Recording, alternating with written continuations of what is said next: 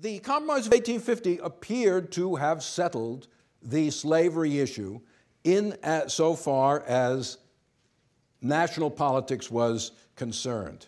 In 1852, the Free Soil Party was pretty, got very few votes.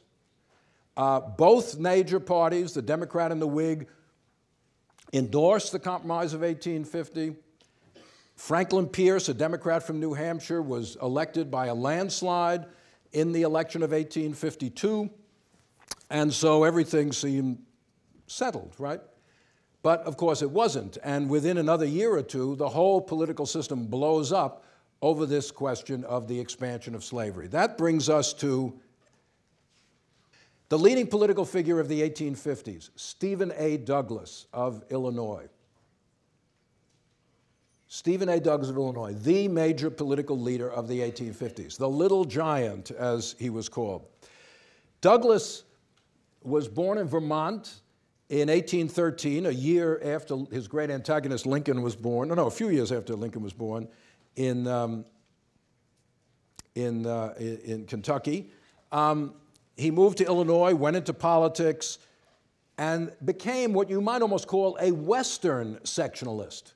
He didn't see himself as a Northerner or a Southerner, and many will like this. He saw himself as a Westerner. Western development was the key to the nation's future. He was a strong believer in local self-government, most Democrats were, westward expansion, strong supporter of the Mexican War, manifest destiny, as they called it, this destiny of the United States to expand. He believed the United States should invade Canada and seize that. He believed we should get Cuba. He was reckless, he was optimistic, he was impulsive. In 1852, at the age of 39, which is young in this sense, he tried to get the Democratic nomination for president, and the more established party leaders were quite annoyed at him for that. As I said, Douglas had piloted the Compromise of 1850 to passage.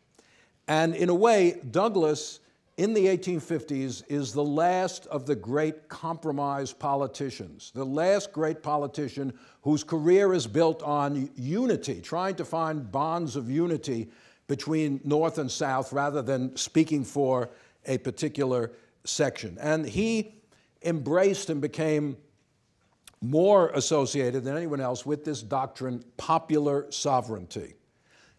Popular sovereignty. Let the people of the territories decide for themselves whether they want slavery or not. And this was a middle ground between anti-slavery, pro-slavery.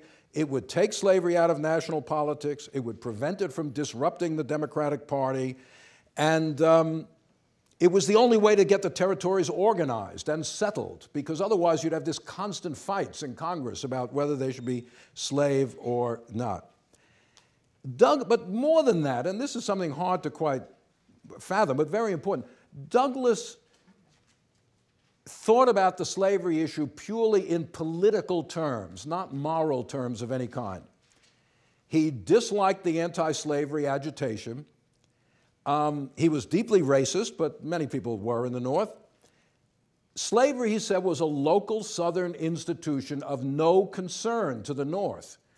He said, if I were living in the South, I would not want, no, if someone came to me and said, we should have slavery in Illinois, I'd say, no, I don't want slavery in Illinois. But it is not my business to determine what institutions the people of Mississippi have.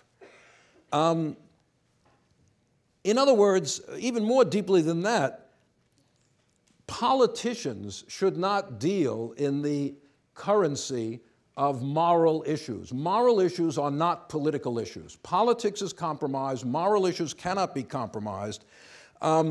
The only basis of national politics in a diverse society, he says, is respect for difference, local self-government. If they want slavery, that's cool, not my problem. I don't want slavery here. They have no right to tell me I should have slavery. I have no right to tell them they shouldn't have slavery. This is just local autonomy on this question. Keep moral issues out of politics. Here's Douglas's mantra. I deny the right of Congress to force a good thing on a people who do not want it. This is the language that leads him to oppose, as we'll see, the temperance movement.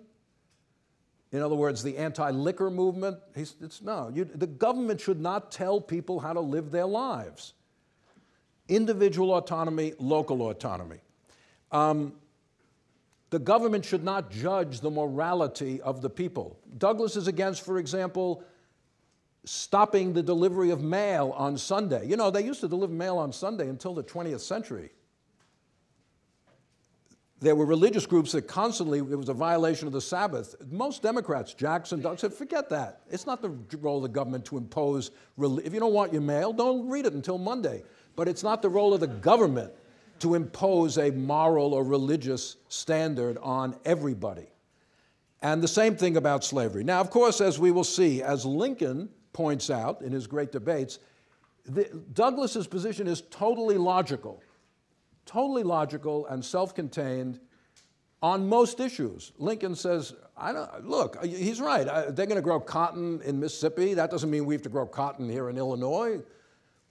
But there is no conception in this that the black person is an actual human being who might have his own rights and interest in this question. It's all white people deciding what the fate of blacks is. Lincoln says, if you really believe in local self-government, what about the right of a black person to govern himself? That doesn't fit in. Douglas believes, he does. He says black people are not part of the body politic, and nor Northern. They shouldn't have any rights either.